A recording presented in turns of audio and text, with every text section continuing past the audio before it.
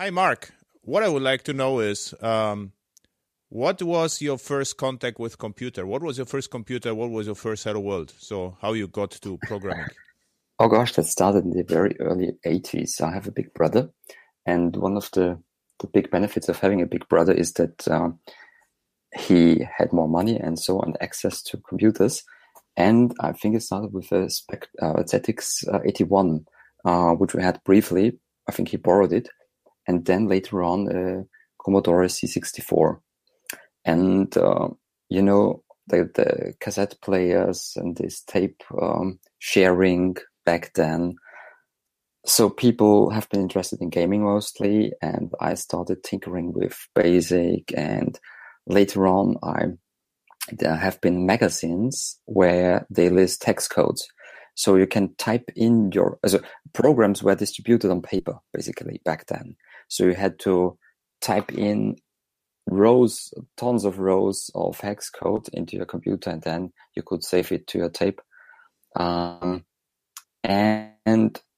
those listings haven't always been correct, so I started tinkering with them, and got into assembler programming a little bit, also because of neighbors who studied computer science back then, the bigger brothers of my school friend, and that helped a lot. So it was a lot of accidental contact with computer nerds from the early days, which got me into programming very early on.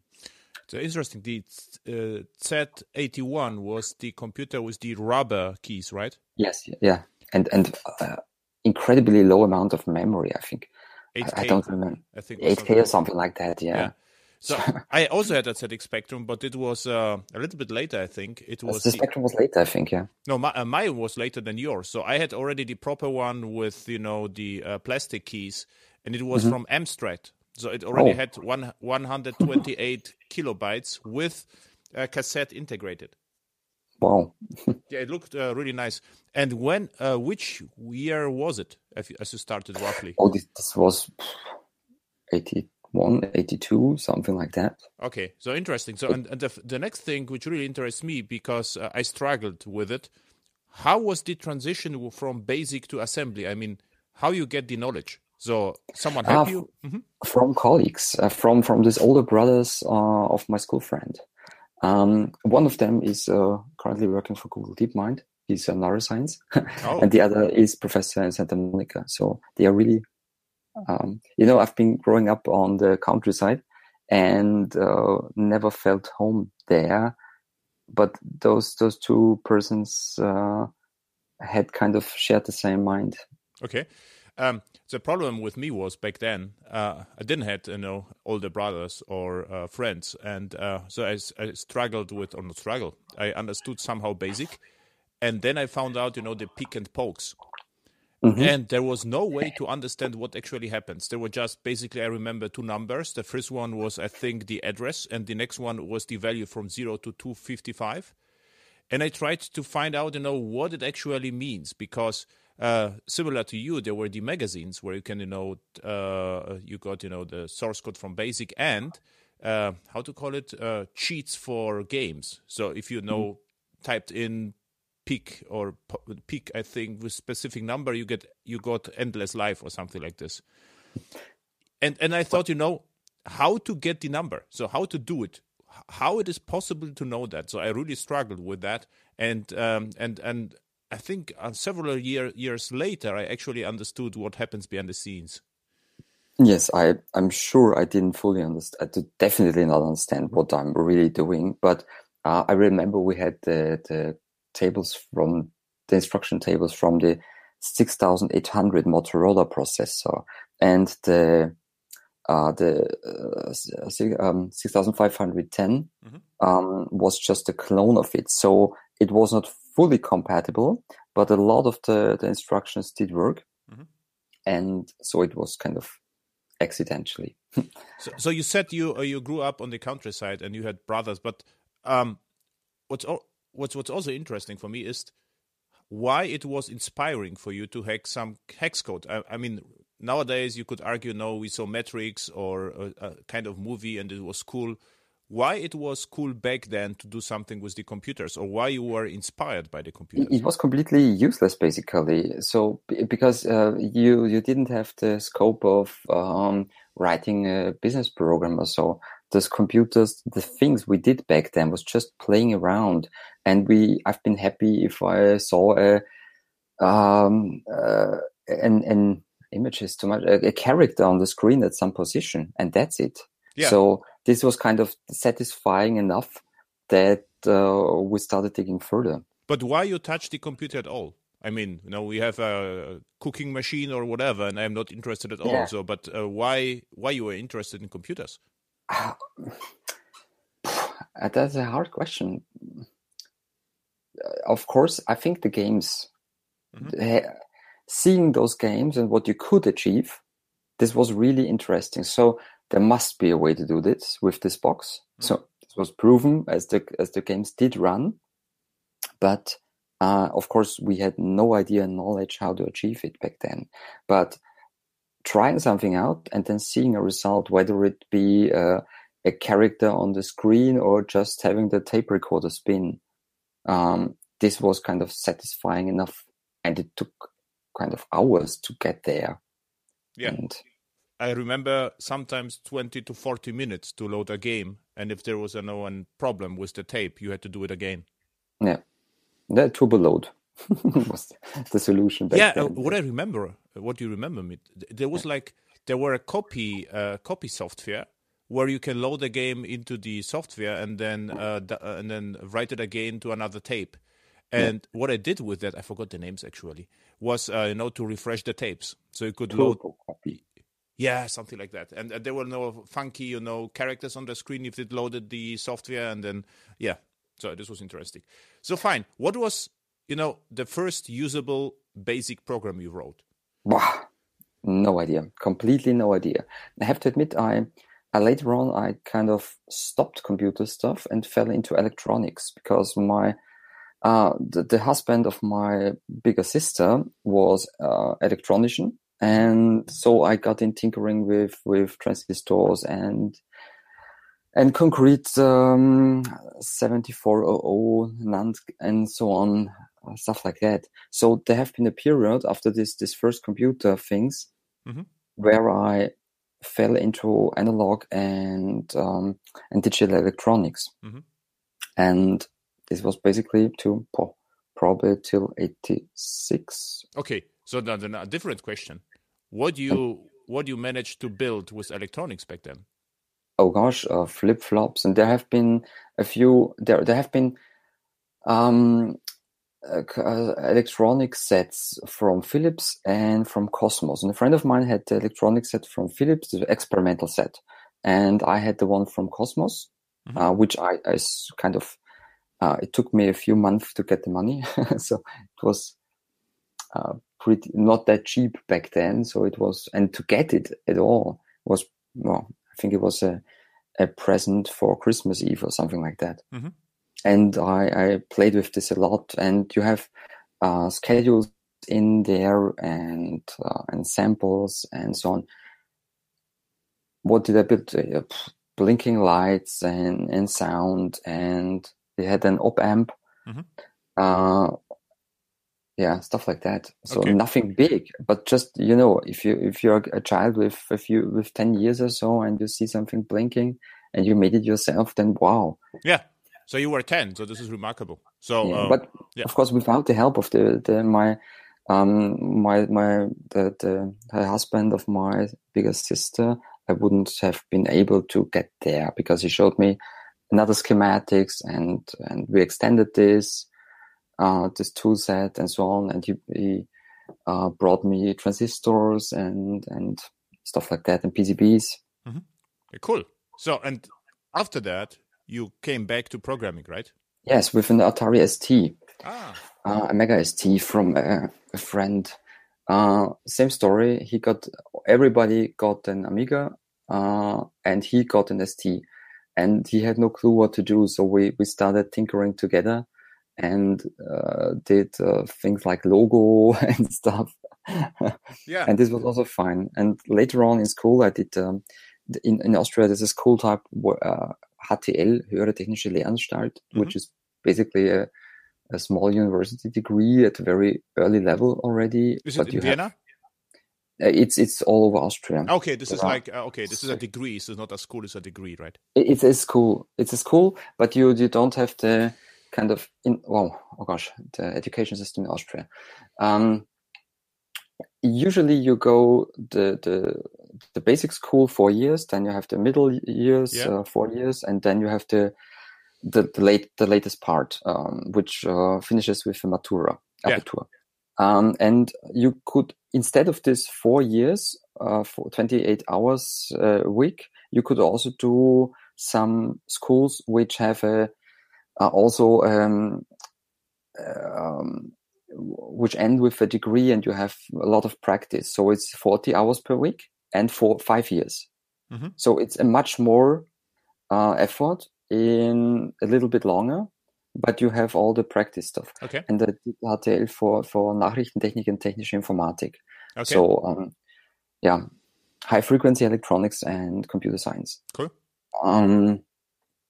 And in this school, I came back to computer PCs. I had my first 286 PC from Commodore, funnily, with a Commodore PC. Yeah, Commodore PC 20. Interesting. It costed about 25,000 shillings, which was quite a bit. This is in euro is divided by 3, right? No, 13. 8,000 euros, I think. No, not that much. It would be about 1,500 euros. Oh, because I think shilling to German Deutschmark was 7, factor 7. So there's a 3.5 or 14. This is the question. 14. Yeah. Okay, then it's 3,000. Okay. Yeah, something like that. So, and it was not that fast. And it had only a monochrome monitor, but we tinkered with Pascal and stuff in school. And in school, we also had a digital equipment's PDP-8E with 20 megs of disk, an ancient thing. But so this room full of computer, back then it has been 15 or 20 years old, and it got donated by a company to our school. And this is where we kind of did our first Großrechner, or host operating programming. Okay. And you enjoyed that? I enjoyed it. And later on, the school also had the first Sun boxes, the pizza boxes. Oh, interesting. And which programming language was it back then in your school? First, we started with C, and then, Pascal. And then in the second grade, we started with C, and C later on, very late on, with C++. So what was actually your first program you wrote, which you remember, which was somehow unique, usable, or fun, or whatever? Gosh, I have no idea anymore. So really? This was the this was in the 80s. So yeah. I know my first job for industry, and this was kind of a mixture between electronics and programming. And so a teacher of mine had a company, and he developed stuff for other companies. And one of the things he built was a drinkomat, which is a drinking portioning machine with electronic counter and so on. And he was really a geek in electronics. And he made a 2 PCB stacked system of concrete electronics with timers on and so on to make it happen. And I had a folder of PIC microchip PIC microcontroller, which was probably in the must have been 1990 or something like that. Okay. And out of fun, we created a board, a smallish board with just a microcontroller and a few assembler instructions, and kind of had the same. He had kind of 2 layers of Euro PCBs, concrete electronics, and we did it in kind of a few centimeters with this microcontroller. And then he was completely floored, and he bought us some evaluation kits. Mm-hmm. I must have this around at home, my parents somewhere. It was one of the first microchip PIC microcontrollers. Mm-hmm. Ultraviolet light erasable. Okay. And yes, and then I started doing real programming for industry. Okay. And also combined with this was hardware plus software. Okay. Which industry was it? Well, this was this kind of this portioning system, Okay. this drink portioning system. And then later on in the industry, what was it? Milk, vodka, water? Rather vodka, stuff like that. This was for bars. Okay. This was kind of the problem with the bars is that they kind of sold lots of stuff which they shouldn't sell, and the cash wasn't always in sync with the alcohol amount and so on. And you know this probably. Nowadays, this is kind of standard, but in the early 90s, this was a thing. Okay. And I also remember the head for the bottles. It was the very first 3D printing I saw ever. He made this was a brilliant guy. He made the prototypes with 3D printing, which was kind of haven't been few of them. Mm-hmm. It was a plastic liquid which got hardened with laser. So really expensive. Mm-hmm. But it was worth it because the prototyping phase was kind of 2 days of waiting instead of making for having a plastic. What's it? Yeah, I know the how it's called, the extruder, right? Yeah. It's kind of it's a high pressure thing, and you have to do the Werkzeug. So you need the tooling where you have the tooling. The print tool. Yeah. Where the negative tool, fluid plastic is injected and right? Yes. Yeah. And this was in the past times. This have been done with wood and stuff like that for prototyping. And he did it. He did the very first 3D printing I ever saw. What the guy is doing right now? You know it? Oh, he's in pension, and I hope he's doing well because this is 4 years ago. Okay. So he's sure in pension. Okay, interesting. In our school, we had a lot of people who were from the industry. One of the people who, so many extremely clever guys and ladies, but most of them had a heart attack, and then they kind of stopped doing industry and went to school for teaching. Oh, that's interesting. Why they got the heart attack? Stress. Yeah, sure, definitely. Okay. So this guy has been the development chief of a big company. Okay. Yes. So, and then after your solved alcoholing portioning problems, the next job was again in the medical industry. Okay. I remember the name Gerb in Berlin. It was so we worked in Austria, but the company we did this for was a Berlin company, and this was medical testing equipment. Okay. So this is for insulin infusion pumps. You have to test those pumps. And this company made the devices for the TÜV and the Austrian Health Ministry to check those devices. If you have a defibrillator, for example, then you have to check the voltage level. Otherwise, you use it on a person and you are going to be grilled. Yes. So, and for doing those tests, you need some special hardware again.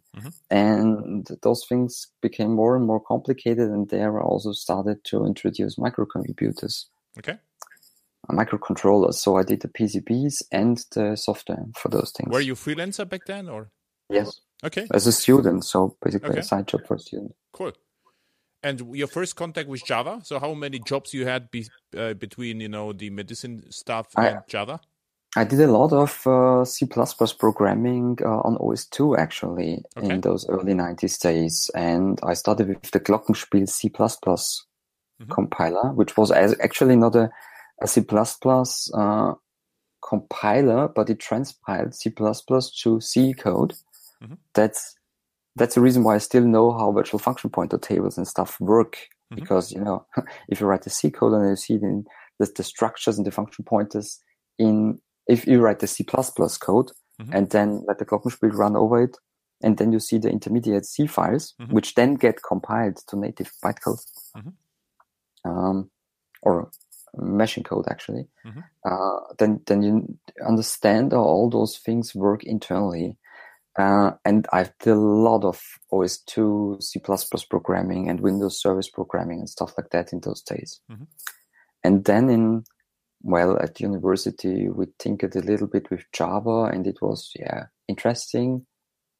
And then which version was it? You remember? Wow, 102 or something like that. It must have been 1996. And how you got it? So at university. Yeah, but someone who didn't know to pick Java, so it's interesting. Probably because of the Sun stations, right? So there should be no Sun. We had Sun. We also had next steps back over there. We had Sun. We had Alpha, DEC Alpha, 64 CPU boxes, but also a few Suns. And just played a little bit with it. This was not. I wouldn't say I could program Java back then. This started then when I was working at a company which made software for stock exchanges and banks. Wow. And so, for example, the German Wertpapiermitteilungsschnittstelle and stuff like that. And they started to work. How to translate the German Wertpapier is like German stocks, or it's not. No, let's say stocks. It's stocks. Yeah, stocks. Mitteilung is notification API. Yeah, it's German stock notification API, something like this. Yeah, it's market trader information basically, and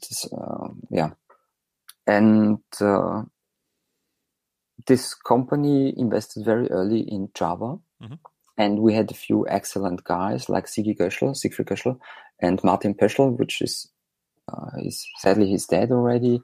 But the two guys, Sigi started the Maven 1 plugins project, for example. Interesting. And Martin was one of the first Cocoon, Jakarta PMCs, and so on. This is why I know him. He attended lots of JAX conferences in Germany with the Cocoon stuff, right?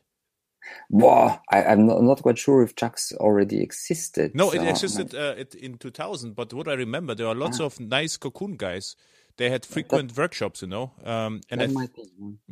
Because I know the name Martin Peschel somehow. 2003 or 4 or something like that. Way too early. Was a brilliant and really, really open-minded, nice guy. Anyway, where did we stop? So there was you worked for the company with stock notifications. Yes. And they did really Java stuff back then because they saw the potential. And then I got into it again with JRun and exactly, Apache. and Borland JBuilder as IDE. Of course. Gosh, old memories. Oh, hell. But JBuilder was actually great. I really enjoyed that. Yeah, it was the best IDE back then because actually there haven't been that many. And it was, for those times, it was really okay. It looked nice, and it was innovative. So, yeah. And JRun was also okay-ish. I mean, it was really slow compared to C back then. JRun was the servlet engine, right? JRun it wasn't servlet. It was just it wasn't, the servlet specification didn't exist back then. Yeah. But it was in the making probably, but not even sure it was. It was like servlet engine. Yeah, exactly. It was kind of the web container. And then I got called to another shop where the Austrian a few Austrian insurance companies wanted to make a platform. This was in 1999, Mm-hmm. and they had a bunch of basic programmers, but they needed a server software. Mm-hmm. It was kind of, it still exists, the österreichische Versicherungsmakler-Plattform. Okay. So the Austrian insurance makler platform, and it was kind of a bunch of biggish insurance companies and makers decided that, well, they should make a platform they all could use and share, for the customers Mm-hmm. and the maklers, basically. And there I got contracted. This was in 1999, and we did use Lutris and Hydra. Exactly. This was a French. No, Canadian, I think, American Canadian, and the 2K blast and so on. And it later bombed up and went bankrupt, but it was a really, really okay-ish program. I thought they were from French, but this Enhydra, I also bumped into it. It was a full application server. Yes. Yeah. And it was using Apache Tomcat, which was kind of freshly donated to Apache back then. So I remember exactly, I shipped a few patches to Enhydra, which probably went upstream to Apache back then. But it was donated by Sun, right? So Tomcat was donated by Sun to Apache. Exactly. This was the start of Tomcat, because Sun had this Java servlet web development kit, and they donated to Apache. Then how Tomcat started, right? Yes, and it definitely was Tomcat already, so it must have been in the late 99, early 2000. Mm-hmm. I remember we went live on the 1st or in the 3rd January of 2000, so it must have been late 99. Mm-hmm. And it was completely funny and looks totally different than Tomcat today and Catalina. Mm-hmm. They completely rewrote it afterwards. Mm-hmm. But so, for example, if you send a redirect, I remember, because I fixed the bug there, it internally it threw a Java lang error. Okay. A redirect or server redirect error, something like that. Mm-hmm. And of course, if people usually don't catch throwable, they shouldn't, and errors, but only exceptions, this kind of went through, get catched at the top somewhere, and then this redirect logic did run. Yeah, this is, from back then, we have the best practice, never control the flow with exceptions, right? Yeah, it was weird, to be honest. Yeah. But yeah, that's how it worked back then. Mm-hmm. And I'm sure it did leave many memory leaks and resource leaks, because I wouldn't bet that everybody didn't understand how finally blocks work back then. So, including me, of course. Mm-hmm. But this is interesting. So you remember me in Hydra already, in JRun, almost forgotten. And do you remember Jigsaw? It was the Apache servlet engine. No. Yeah, was also, I somehow use a little bit JRun, and then there was a Jigsaw. This was Apache servlet engine. It was independent from Tomcat. I also play with that a little bit. No. Okay. No clue. I didn't touch this. Okay. But they had a funny, this Hydra stuff had a funny way to generate, to serve HTML code. It wasn't kind of like JSF or JSP. It was, you wrote HTML, and then you had a build step in Ant, and it compiled this. It parsed the HTML, made some DOM tree basics, DOM tree in Java, basically, XMLC it was called, and then you could kind of duplicate rows and stuff like that, or fill values. So you could kind of have DOM manipulation, but all in pure Java. Mm-hmm. Of course, not what we know today in the DOM interface of Java, but completely separated in their own stuff. But it worked really well. And then you could modify this HTML code in Java, fill in values, duplicate lines and stuff like that. And then you send it, write it to a string, and send it out to the response. Interesting idea, actually, right? And the database stuff was also pretty amazing, actually. So you kind of had an XML where you defined the data structure. and it created data access objects for you, plus the queries. So you had kind of one XML with the data structure and another XML where you can define for various databases the queries. Mm-hmm. So it generated one set of Java objects, but you had the adoption to the database in XML externalized. Mm-hmm. And then it did create Java code out of it at build time. Yeah. And then it was pretty fast and worked also really, really well because it was so small. You didn't have any library or so, just the code you generated. Yeah, no dependency, of course. Yeah. So interesting approach. Yeah. I thought Justice and Hydra was from France. I don't know why. Probably it's Canadian. There was some French doc or something. But no, it later got contributed. It was originally from the US or Canada. Okay. But it later got contributed to OW2. Yeah, exactly. Okay. But this was way later. Okay. When the original company filed bankruptcy. Okay.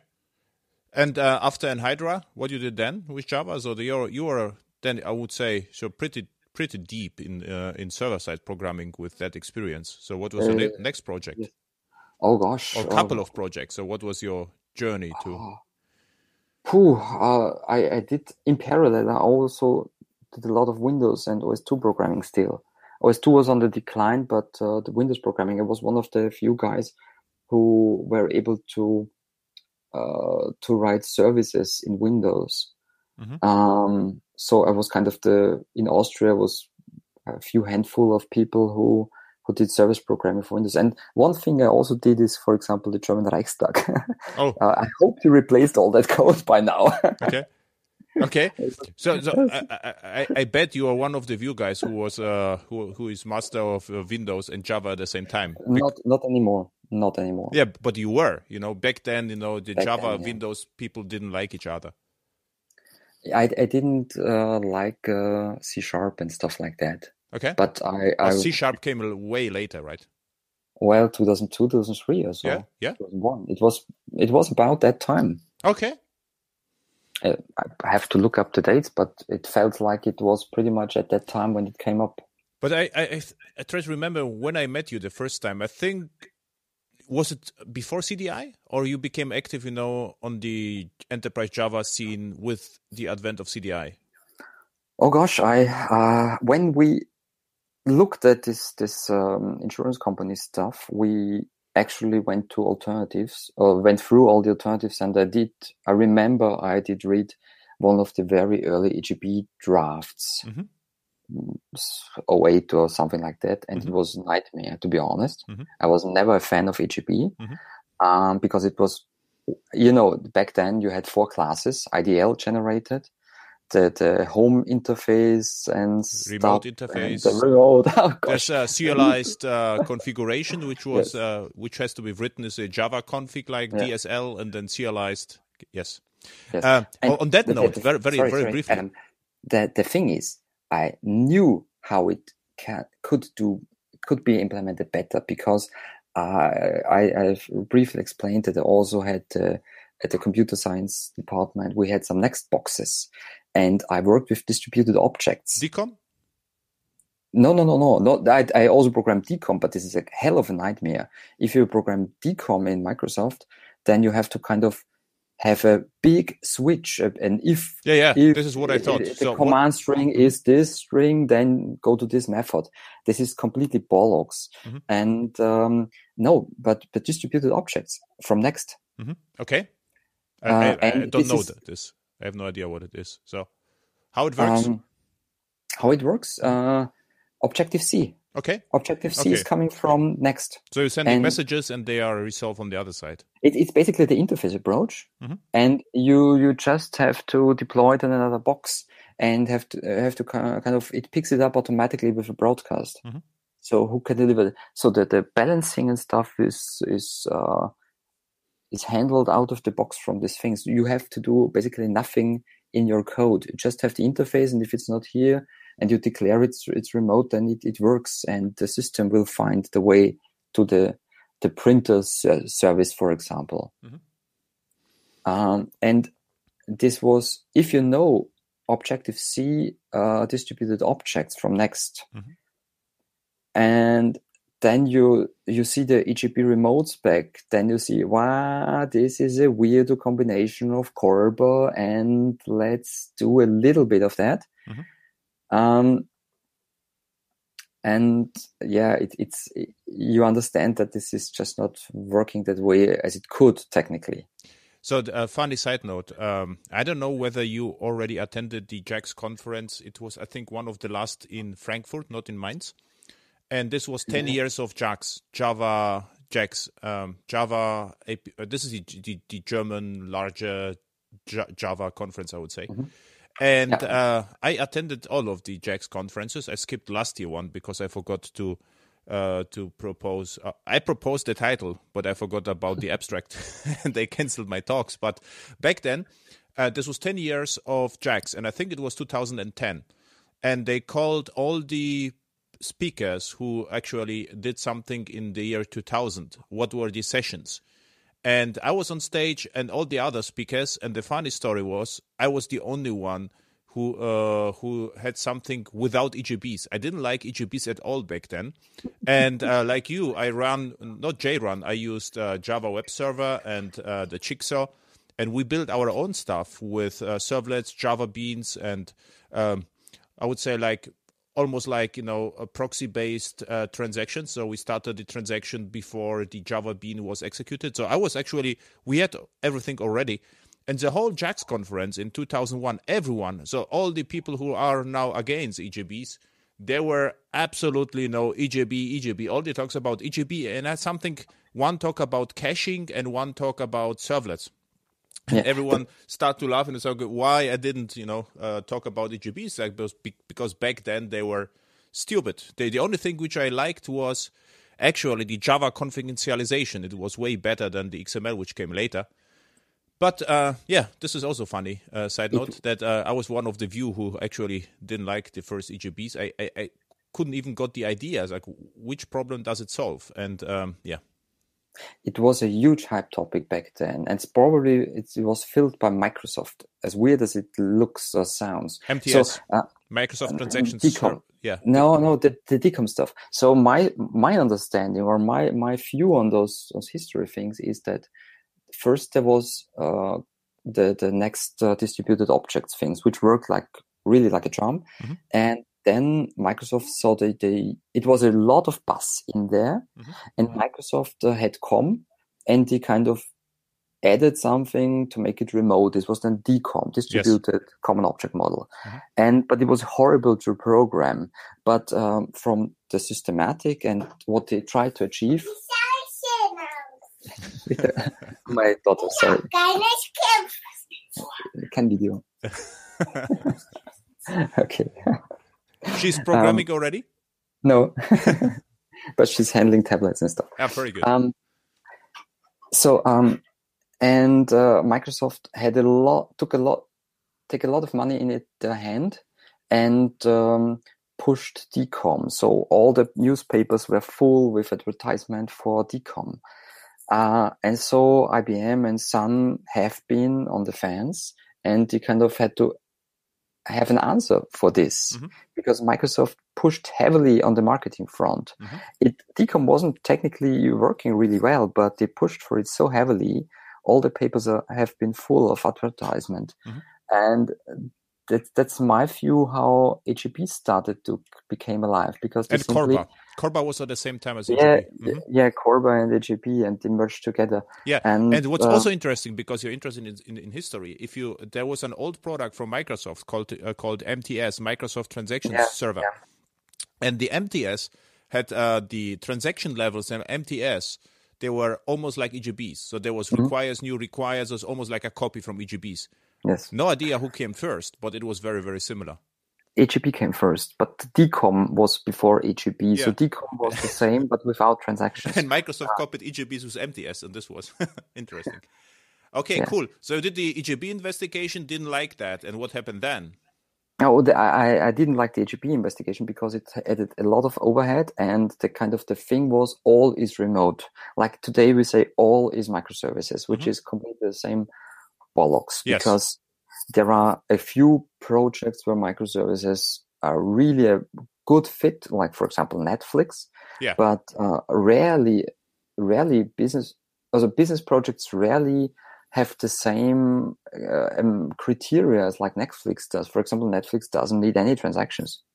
Yeah, you are absolutely right. I mean, in enterprise is more like, microservices or a little bit.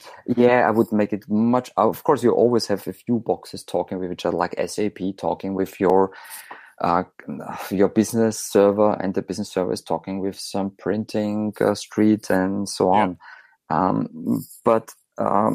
So in practice, bigger companies already have 5 or 10 biggish applications, but they're really biggish. And inside those applications, they have full transaction control.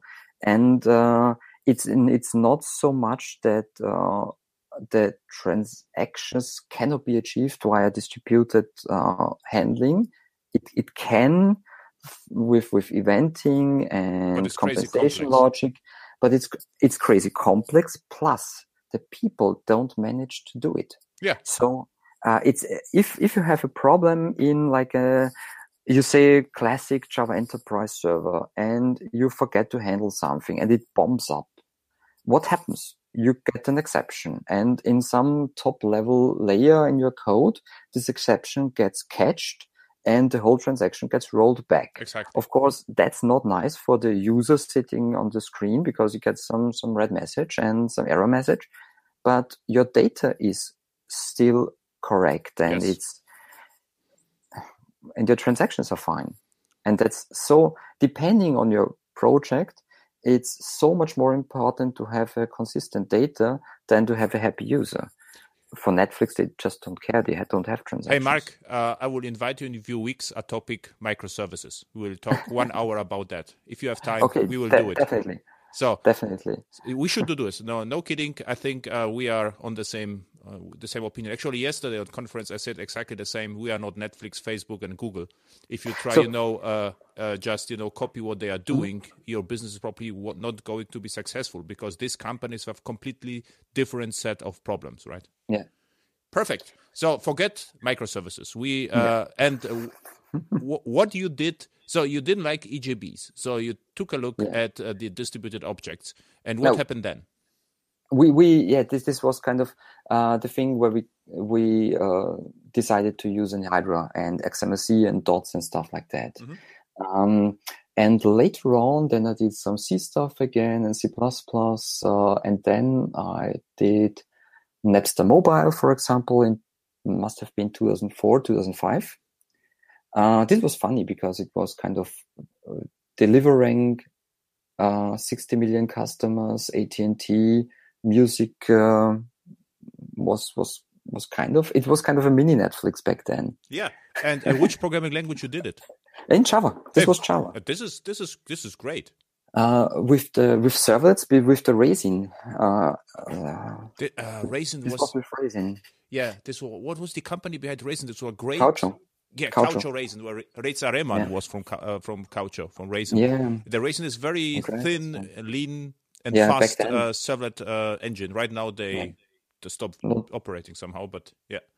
I have no idea what they're doing right now. Back in the days, it was really good because they had a lot of native parts, which in the network stack. So the business stuff was all Java, and they kind of switched out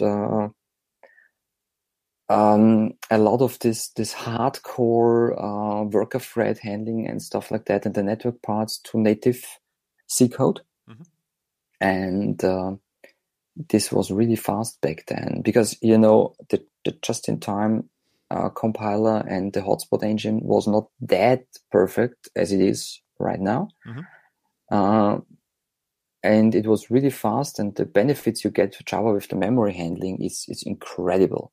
I sometimes have to, I'm working for big banks and stuff and doing transitions of old COBOL things for pension funds and whatever. And you often see those COBOL structures. And whenever you see these things, then you understand what the benefit of Java is. In the old C and COBOL days, you had to kind of create one big-ish structure which contains all the variables you need in a request. Wait a second. Are you still freelancer? This was a freelancer, yeah. And you are still freelancer right now? I got employed 3 years ago by a spin-off of the Technical University Vienna called RISE. Okay. And we're doing a lot of high-level industry stuff. Hey, cool. It's simply because, the Krankenkassen I was working for 10 years with this company. And okay, this is the problem. Okay, you cannot do this. You cannot work too long also in Germany for one company. Otherwise, as freelancer, you get in trouble. Okay. So they employ me now. And it's What interests me right now is just Napster stuff. How many clients or what were the numbers? So how many people used your Resin engine and how many Resin engine were in production? So how many nodes you had, to handle the traffic? This have been a few biggish Sun. What was this? 440 or something like that. Mm-hmm. With MySQL, because MySQL was 10 times faster than Oracle. Mm-hmm. Without transaction, so the MyISM, because we optimized for read throughput, because you have 50 clicks or 100 clicks through this thing, and then you have one purchase. Mm-hmm. And don't tell anyone. Also, the backbone for Jamba. This was the call phones. Right? I have nothing to do with the content. Don't blame me for anything. But it was really interesting from the infrastructure point of view. Okay. And how many nodes, how many instances of JVMs ran on the servers? Don't ask me. About 10, I know 20? It was. About that. It was 60 million customers. Wow. And it was terabytes, which was back then was huge. Yeah. Terabytes of 25 terabyte of songs. Yeah. It was back then. It was really, really huge. When was it? 2006? 2005, 2006. Okay. Something like that. Oh, remarkable. Okay, cool projects you did. Well, thanks. Yeah. I had the impression you stick at the university and do some boring research, with and now it came out, No, I'm the university thing. I just do lecturing as a side. I'm from the industry, and just do a few kind of guest lectures. Okay. But I'm working for a spin-off of the Technical University, and the professor is an excellent guy, and cool. So we always got thrown into projects which are really under fire, and There are 3 kind of projects roughly. Wait a second. We have what interests me is right now, because I'm thinking all the time, is what was the next step to CDI? Because you are the CDI guy more or less. Open Web Beans, Apache, and back then you did something with Resin, and 2006, I think a little bit later came CDI. So what was your road to CDI? Gurkhan started to tinker along with this and said, let's do an incubation project. And I liked it. And I started hacking with him on this thing. And then we became a top level project and also contributed to the specification. When was it? Late 2008, early 2009, something like that. So, and what happened in the 2 years between, Resin and CDI? There was some other we did a lot. I also did kind of things with Spring, for example. Mm-hmm. So this is a lot of things. For example, the backend, the complicated part about software delivery or content delivery, this might be the same for Netflix, is not the delivery actually. This is a technical problem where you get out tons of gigabytes or terabytes of data per second. But the really interesting thing is the payment from the content owners. So for CBS and stuff like that. And you, as a content delivery platform and content sales platform, you have a few hundred or 1,000 different contracts with all those vendors, the content vendors. And for making the calculations each month, we had an internal project which took up a lot of time, where we did this calculation, because usually before that they did the calculations on Excel and it was not handled. They couldn't handle this. So what we did is we created an application, which you had kind of the basic options, and then you can fill in some Groovy scripts, because you in the content delivery you have some really weird content contracts where you say, if you sell 3 songs from the top 10 in the Austrian lists, which are also top 10 in the German lists, then it costs this amount of money per purchase. And if you sell more than 10,000 of those songs, then it's kind of a rabatt of 20%, and so on. So you were able to switch the logic without redeploying, right? Yeah, exactly. Because the bill clerks have been able to kind of hack those parts in Groovy, and we store these Groovy parts to the database. And so they have been able to kind of manage all their contracts in an application, and on the end of the month they just had to click once and tack. Yes. And without going through thousands of Excel sheets and filling in the numbers and copying them over and making errors and whatever. And you did it, of course, with JDK 16223 JavaScripting API. No. Yeah, later on. But before that, we did it, I think, with hard-coded Groovy stuff. Okay. I remember this Napster stuff was mostly on Java 1.4 still. Okay, so this and was then on it was Java 1.4. Was not available. Okay. I don't remember exactly. Sigi did this part of the integration. So you did this, and then what I don't get is you did a little bit of Spring. Yeah. And why you started with CDI? So if you already had Spring, you should be happy, right? Okay, we had in 2009. So I started doing CDI, and because I didn't like all this XML configuration, also the annotation-based configuration of Spring didn't kind of deliver, in my opinion. Mm-hmm. And CDI was really a promising thing, and I liked it from the start when it was still called WebBeans, which is also the reason why the Apache project is still called Open WebBeans. Mm-hmm. And I really did miss. I did lots of JSF back then, and I really did miss kind of a good way to have a glue code between the front end and the back end parts, mm-hmm. which could do basically the same like HEB, but over all the stack. Mm-hmm. And CDI solved this. Mm-hmm. And in 2009, this was the reason why Open WebBeans was so great already in the beginning. In 2009, we got thrown into a project. You know, I'm always a firefighter. I got thrown into projects which are completely broken, mm-hmm. and they tried to refactor a PHP application for 5 years. Mm-hmm. A huge application. Don't say names and so on, and they can't make it happen. Facebook. And then no. Yeah, a little bit smaller. Yeah. But the technical crowd hired some Java guys, and they said, "Whoa, we do this now in Theme 2," because they started with Ruby, and Ruby is great, but back then in 2009, Groovy heavily changed every 3 months. Mm-hmm. So they kind of the parts they started in Groovy.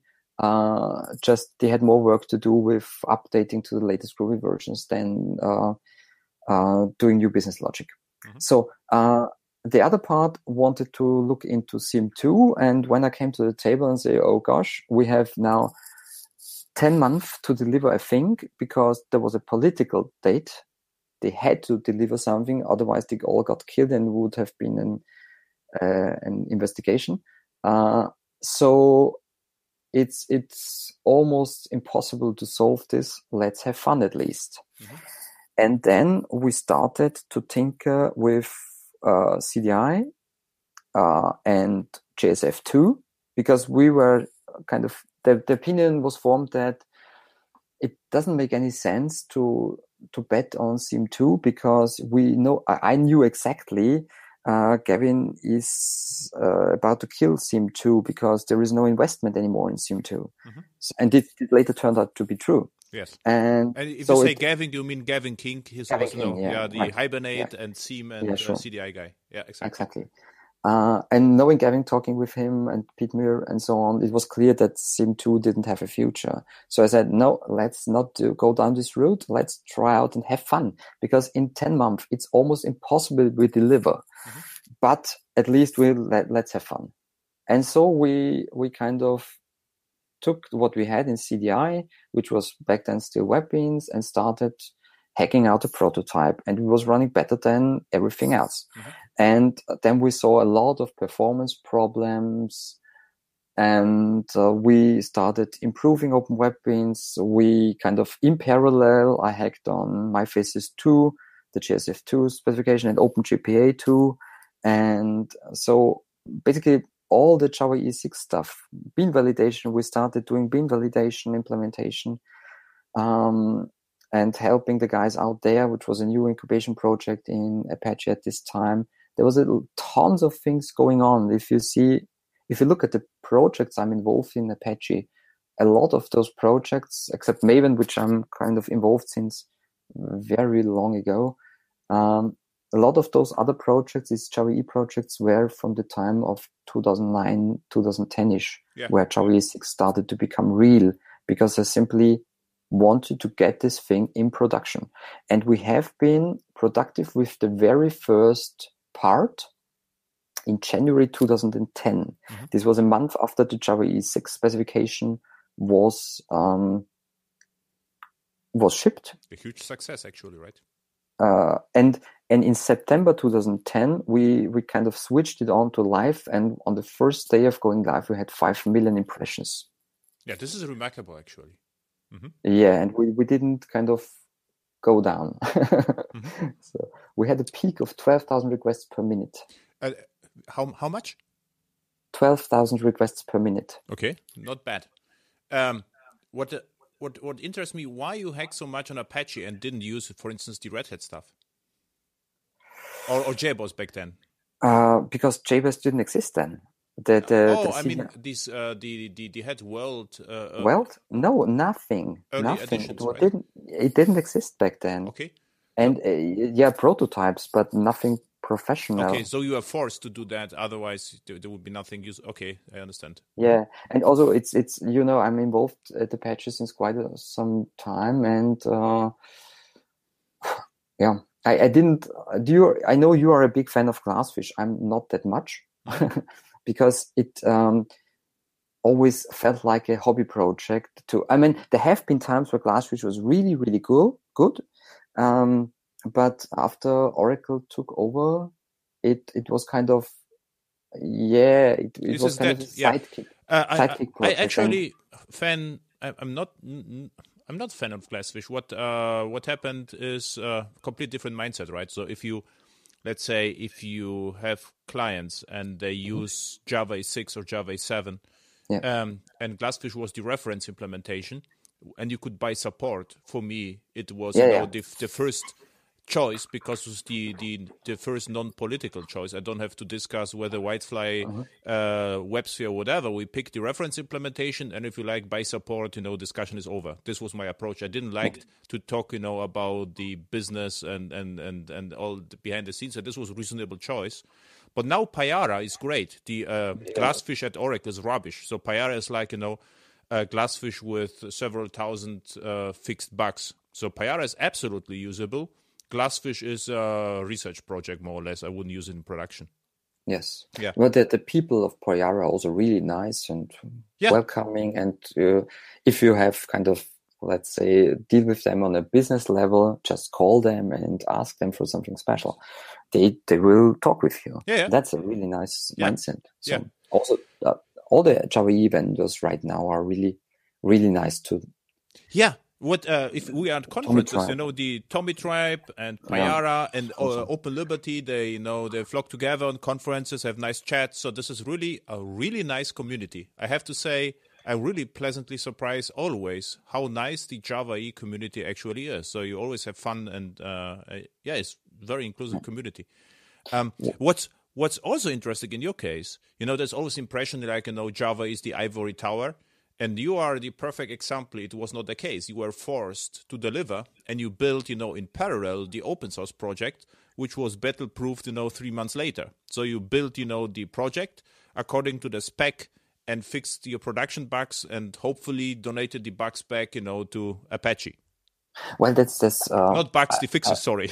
a lot of people don't understand why people are doing open source. And I had a talk at the legal university in Vienna with one of the founders of open access, and he asked me, "So I know why I'm doing open access." And it's because we need kind of to share all this information across universities. But why are you doing open source? Is this just for showing off? I said, no, you completely don't understand open source, it seems. Open source consists of 95% or 98% of tools. So the real benefit of open source is to not have to invent all those tools yourself. You make the end product, which is your product, which is kind of your business stuff. And you actually, you want to share the costs of the whole tool set you need for doing your business stuff with the others. And the others have the same problem. And this is the reason why I do open source. It's to share costs. It's to share experience. It's to share testing, because if you do it yourself, even if you are a company, you even cannot afford to do the battle testing. It's so hugely expensive. And for open source projects, you basically get a lot of people who kind of share those costs. Yeah. And there's another way to contribute back to open source. The pragmatic reason is, to prevent forks. So if you are working for a company and you already have an open source project in place, if you find some extensions or bugs, it's wiser to contribute it back. Otherwise, you will have maintained your patches, and if new release happens, you are screwed. So you will have to understand what the upstream project did, and then reapply your patches, which is always painful. Yes, and you always get important feedback, because you might have a good idea, but it might be only good at the first glance, and it later might turn out to be a dead road. And you will get this feedback pretty early on if you're doing it in the open, and you get reviews. So the quality will be really way better. Yeah, but this is like, you cannot, explain it to managers, but with the fork, it is explainable. You say, look, if we will, this is a little bit more political, but the quality is not that measurable. What is really measurable, if you go to a company and say, look, if we just have a patch and we don't contribute it back, you will have to give me another budget to fix it if they release a new version or security patch, which is important these days. Yes. The other thing is that, if you have your own fork, then this company is forever depending on this one person who did this fork, because it's not documented anywhere. It does some special things. It might do something different than the documented upstream version. So it's also about why are people doing JPA? It's not because JPA is so good. It does some things good, but it's way too much magic actually. But you find millions of answers to problems. Yeah, exactly. Sharing knowledge is so underrated. This is exactly the same Java E. It's not like we use Java E because it's not the secret source to build kick-ass apps. No, I learned the stuff once. I don't care about the runtimes, and I just focus on business. This is actually why I like the whole Java E stuff. I agree. Right. What do you think about the javax versus Jakarta E? Is this? Yeah, exactly. This was actually the reason why I wanted to talk with you about that. But did something significant happen before we start with that, after your Java 6 contribution and now?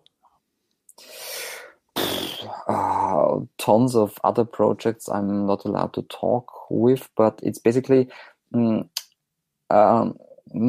of the time I try to to come back to this project thing, to this project categorization. In my opinion, there are three kinds of projects. The ones who run really, really well already, and you have a perfect team and management and so on. And then there is the third, I skipped the second for a second, the third one, which is completely broken. And this is the ones I'm interested in, because the second category, the ones who are problematic, but the problems are not so big that it kind of bubbles up to the top. Mm-hmm. Then you have a lot of managers in the middle who want to kind of mitigate the problems and kind of hide it away from the management and so on. And this creates a lot of tensions and a lot of problems. You don't have, if you want to fix things, you don't get the backing from the managers. So I basically always only touch projects which are either completely good and want to add sugar icing on the top, or which are completely broken, and the top level management has to admit it already. Exactly. Because then you get the management backing to fix it. Yeah. And this is where I also spend my time in. You call it firefighting. I do firefighting, task forces, open source code reviews. This is what I do a huge amount of my time as well. So, and now back to what did I do between 2010? Well, quite a lot of projects. Basically, Java E6 was such a success that I spent a lot of time with Java E6 projects and still do. And many IBM customers, for example, because WebSphere is based on tons of Apache projects. Yes. And so whenever they need kind of short-term fixes or understanding, then they call me. So yeah, cool. And that's interesting. So now back to javax and Jakarta. So I was actually surprised by amount of of hysteria on the blogs, because I was not aware of the issue at the beginning, and I said, okay, Oracle donates the whole source code to Jakarta and or to Eclipse, and it's actually solved. I was only a little bit concerned with the E4J namespace. This is a stupid name; it will never fly. But Reza, for unknown reasons, so Reza Rahman, told me, hey, we have the issue with the javax namespace. It is frozen, and Eclipse guys cannot use that. And this happened at the very, very beginning. So it was like, I think, a few months after the donation. So the donation happened 2 years ago, something like that. So I said, okay, this is a huge problem for me, because what I really like in Java E is actually the consistency. So whatever starts with javax is Java E, and anything else is not. That's not fully true. Yeah, but mostly. I would say it mostly true, because it is Java E and JDK, but it is not a third-party library. This is what I wanted to say. Yeah. And it got a little bit not after what happens 1.5 years, I would say 2 years ago. I started to use microprofile. And the reason is microprofile is ships with all major application servers right now. So I don't have to ask for permission whether I can use it or not. I just use it. And so I have already, Org, Eclipse microprofile and javax namespaces. So it's not as nice as it was before, for a reason. So, and now I just thought about that and looked at the projects I spent time with. And I think it is not as a big deal just to rename everything at once. So even a large project, so if they, there is always migration or small refactorings.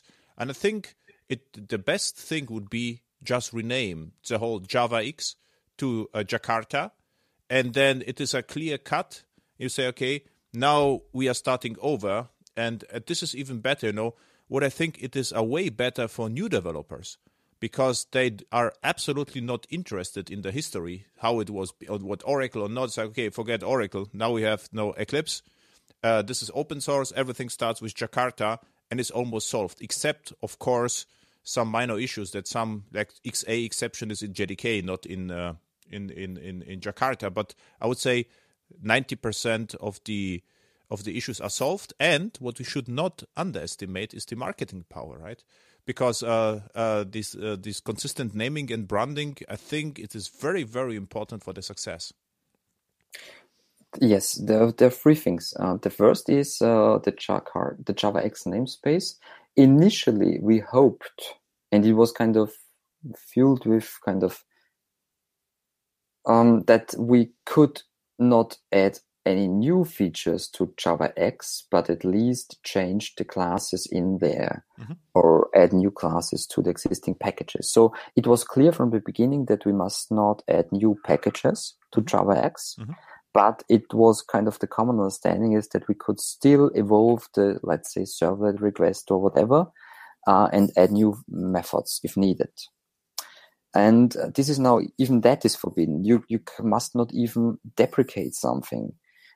So I think the only viable solution is really to do a complete rename to the Jakarta X namespace. And technically, this is not that complicated. I've done it already in Apache.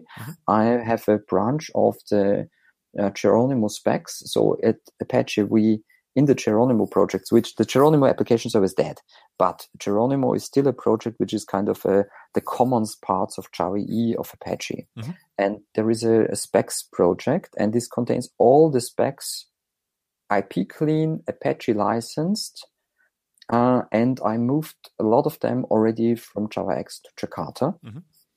They are all snapshot versions, which just compile it, then you're good. And then I already moved Apache Open Weapons, the CDI container, and I have Tomcat running with Jakarta. And, well, the next step would have been Achillean and so on. So I'm in the process of, or OpenJPA is also. It's not that much. It's a lot of manual work, but it's nothing complicated. Yeah, exactly. And for the business, the thing is that a Java enterprise project consists of many layers. So you first have the bytecode assembly stuff, which had to change every with the new versioning scheme from the Java JDK. You have to change it every major version anyway. So the servers have to move anyway right now. Then you have some libraries like logger frameworks, which have integration, and JPA, JSF container, CDI container, all the libraries which are used internally in the containers. Then, of course, the application server like Wildfly, Tommy, and so on have to change. And then the business logic can change.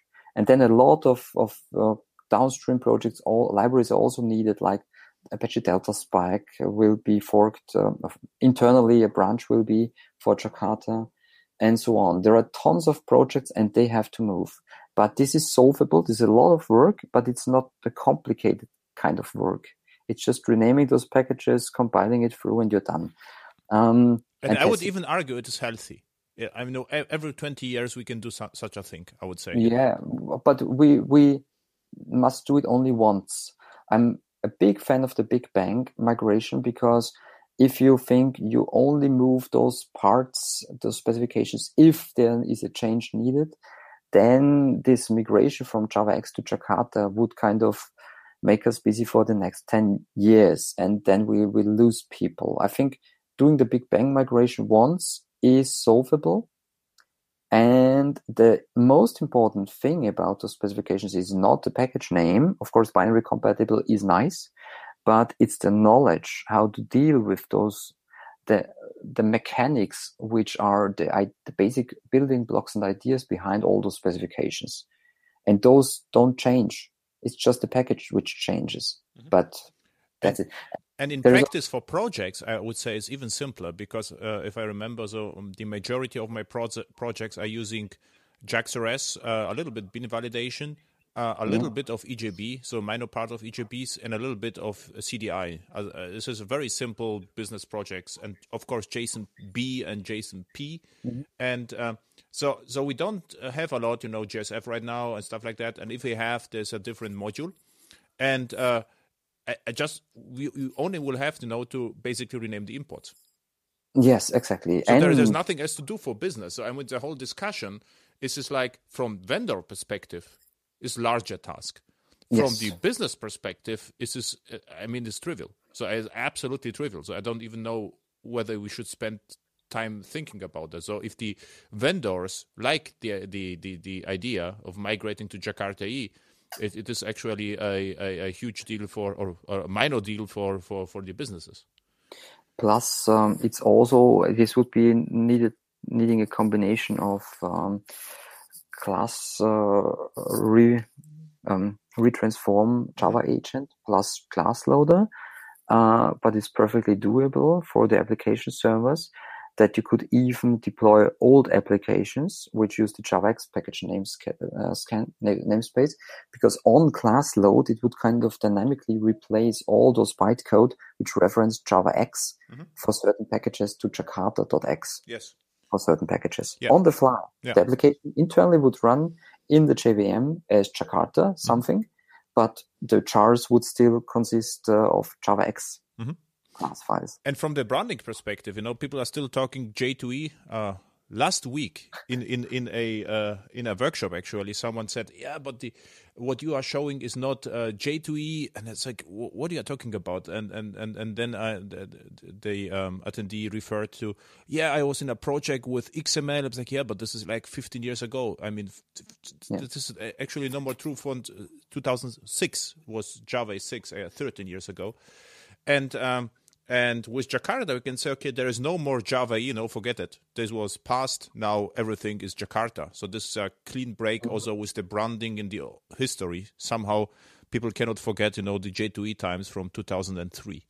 Yeah, I see one biggish potential risk on the table, but it's completely not technical. It's the Eclipse Foundation is very protective about all those things. And in my opinion, now with the javax to Jakarta stuff, they need to be way more open also to other foundations, like having that the Apache Software Foundation is not having a seat on the table on the Jakarta board is kind of stupid, let's say it that way, because most of the projects, even Glassfish, consists of 60 or 70% of Apache projects. Glassfish is based on Tomcat. So this is really, really weird. So give more power to the Java user groups, give more power to other foundations. But why? You could do this. So just apply for the seat. No, that's not possible. You have to be what's it called? A strategic member or something like that. Yeah, either you have to pay or you have to commit code. No, you have to pay. No, I had a podcast with Mike, and he actually, we have to re-listen that. And he said, if you are committer of a project, there's another way to have a seat. There is one seat for all the community. Oh, okay. That's not the same. Okay, this is the problem. This is one seat. One community representative, which Iva does, and Iva does it great. But this is one seat. That's not the full story. The rest is paid vendors like IBM, Red Hat. So the IBM has kind of two seats on the table right now. Oracle, Fujitsu, and that's it. Okay. And one community representative. So what you should do, your university spin-off has to buy, a seat, and then you are the chief of Jakarta. Yeah, but that's not the way we do it. Yeah, I know it. It's just fun. Things which should be open. Hey, Mark, where people can find you? Do you have any references? So your blog, Twitter, company name, whatever you like. So how the listeners can find you on the internets? I'm at Struberg at Twitter and Struberg at apache.org, and Mark Struberg, as Struberg. Exactly. Perfect. So thank you. And what I really would like to do is, in the next few weeks, invite you again and talk about microservices, and then talk about something else what we left over. But the microservice was the first obvious topic. If you have time, we can repeat that. Yeah, sure. Perfect. Okay, great. Thanks for having me, and enjoy the day. Thank you. Okay, ciao.